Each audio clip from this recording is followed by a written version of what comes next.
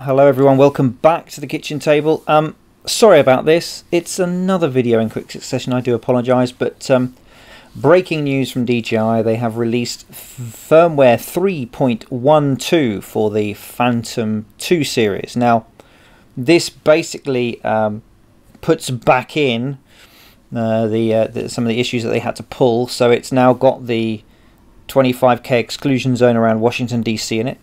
They've also tweaked compass calibration, apparently, to improve reliability. I hadn't noticed them being particularly unreliable, but your mileage may have varied. One nice feature is during auto lands, you can now continue to control the aircraft in both position and altitude, but the maximum speed of ascent is 1 meter a second. So you'll be able to crawl it up over, I don't know, hedges or something, or away from ponds that it might be bringing itself down in. Now if this is also the low battery auto land, that's going to, I know, save quite a few people's bacon, because we've already seen some people having to make manly dives into ponds to rescue their aircraft coming down. And finally, after an automatic landing has been completed, the motors can be immediately restarted and begin a new flight.